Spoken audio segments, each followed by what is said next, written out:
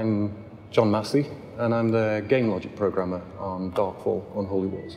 Clans are very important in Darkfall Unholy Wars. They're not just a way for friends to play together, but a lot of the features of the game are reserved only for clans. Aegon is a dangerous place, and you can't really survive alone.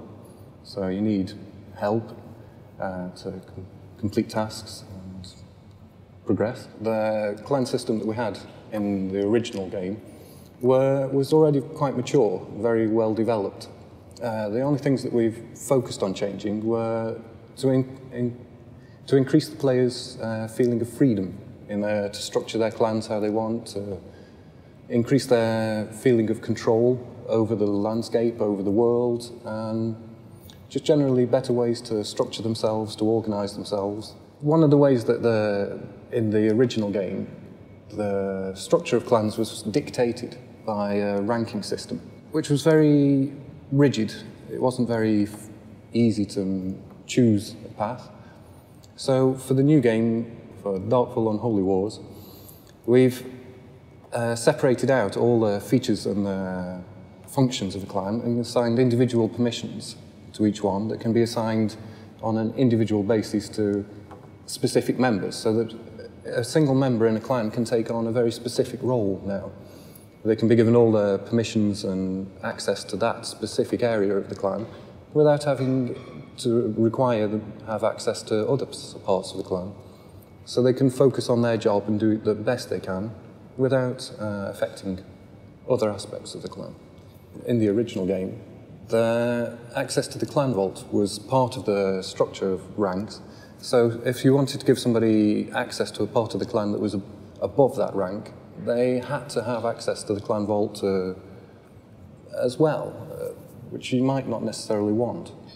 Whereas now you can assign the individual withdraw deposits or view permissions to an individual member, even on a temporary basis. If you want them to be able to access the clan vault and then to withdraw something and then remove their access, you're free to do that now. There's much more freedom. We wanted to try and improve or increase the clan's sense of ownership in the world. So rather than having isolated areas of ownership dotted around the map, we wanted to try and bring the clans together into a region that they controlled everything. And when we were looking at ways to do this, we saw villages as the key. In Darkfall Unholy Wars, villages are becoming a major source of resources.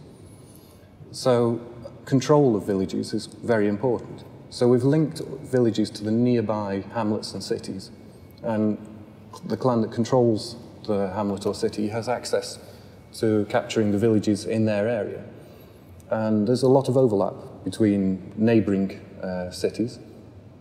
So clans from neighbouring territories will be fighting for the control of the villages across their border. And this will give clans, we hope, this will give clans a reason to consolidate their power base and expand their borders bit by bit to take absolute control of the villages in their area. In the original game, the villages were free for everybody, so we didn't want it to feel like we're locking the villages down so that only certain clans that own cities are able to participate in the resource gathering from villages.